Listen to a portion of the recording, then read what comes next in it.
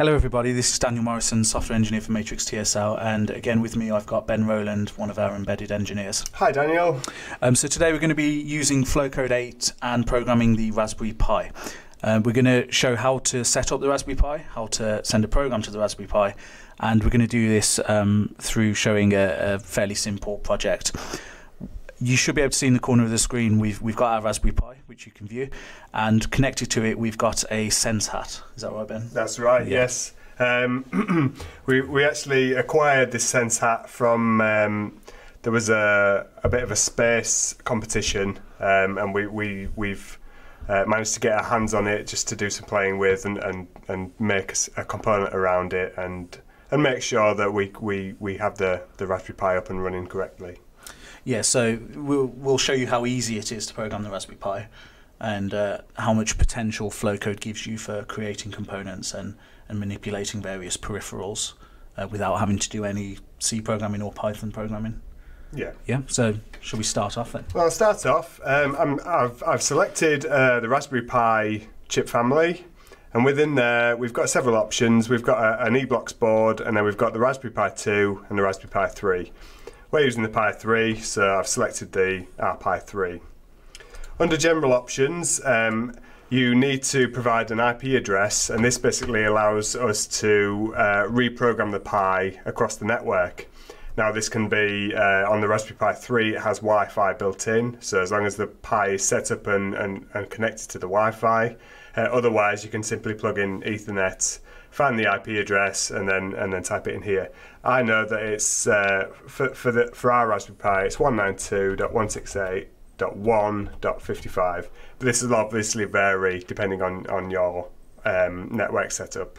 And it depends if you've changed your default credentials for your username and password. That's as well. right, yeah. So this Raspberry Pi is running Raspbian, which I think by default the username's always Pi and the password is always Raspberry, I think. Raspberry, yeah. So most people never change these settings. So if you buy a Raspberry Pi and it comes with an SD card of Raspbian on, if you install that, connect the Raspberry Pi to your network, as soon as you get the IP address, you're more or less good to go. I think so, yes. Yeah. So we enter the details and we click OK. Now I've started to put together a component to drive this Sense shield. So under shield, sorry, it's a Sense hat. I've got a component called a Sense hat.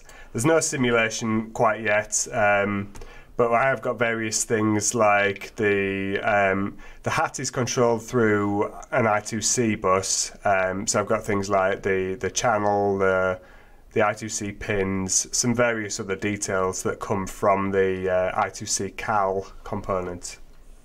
And we're just going to be calling some very basic macros to show that the board's up and running. And to just demonstrate the programming procedure as well. So before we actually create any icons, what are we actually trying to do? We're going to be manipulating the LED array, is that right? Yeah, I think we'll control the LED array, and we'll maybe read the joystick as well, and just to provide a bit more hands-on experience. Yeah, a bit of variety rather than just showing LEDs all the time. You know? Yeah. It's always... There's nothing wrong with LEDs, but no. So under the Components tab, you can see I've got 3 macros already for my components. So I've got a set pixel, which allows me to control any of the pixels on the 8x8 array.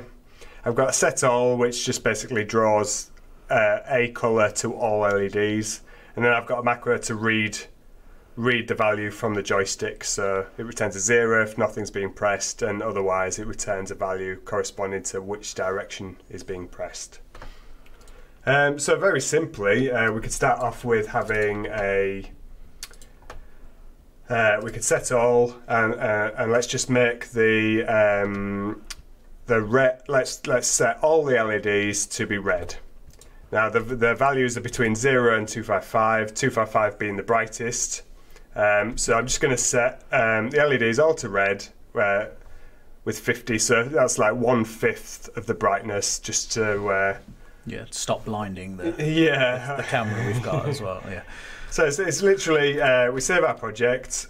So I'm going to just save it as Flowcode 1, and then it's literally just clicking the compile to chip button. We go through the normal compile and link process, and it launches the programmer. And then you can see on the webcam that all the LEDs are now lit up red. The flickering is only seen by the webcam. Yeah, it looks solid for us.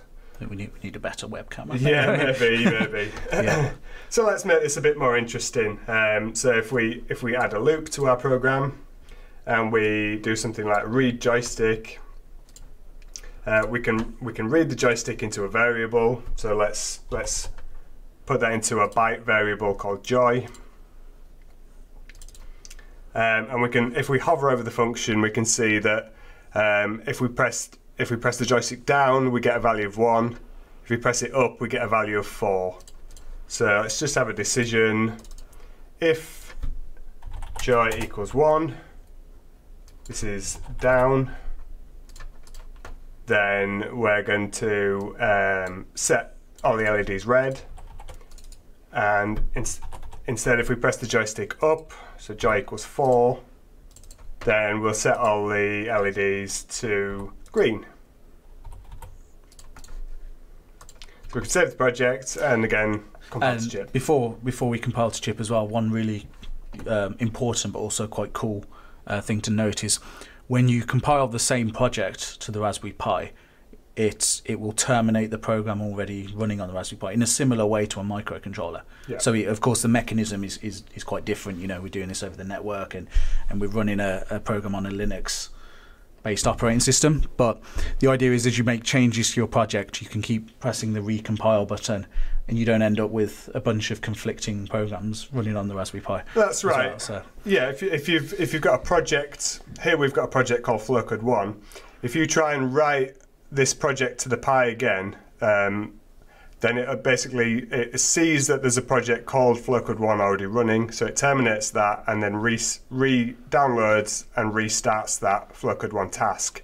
If you wanted 2 tasks to run at once, then you could have 2 differently named projects, and these would then be independent of each other. Brilliant. All right, let's compile them.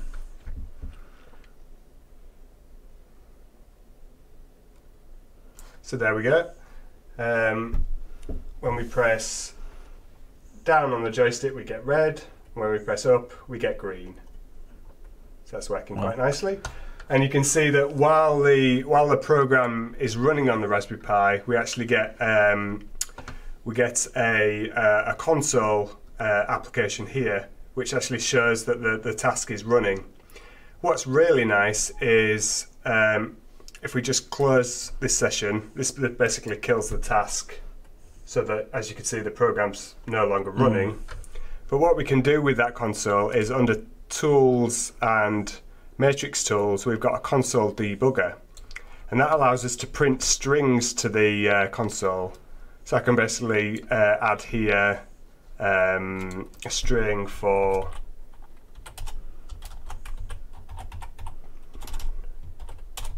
joy up, sorry, joy down, and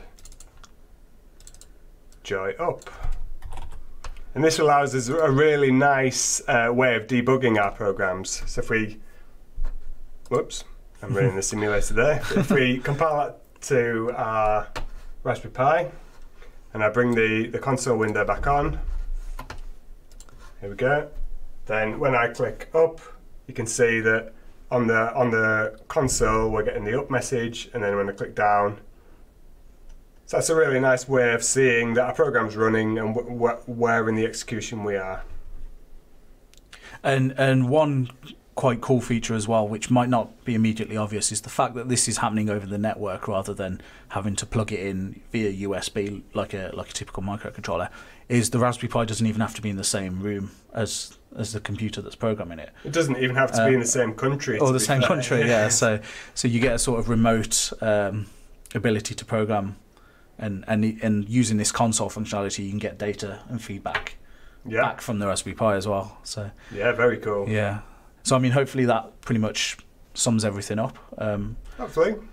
But the the functionality of components, we plan on improving things like that as well. But the key thing is that you can now you can now program the Raspberry Pi using Flowcode. Brilliant. So yeah. So thanks for listening, everybody. No, thank you. Thank you very Ben. much.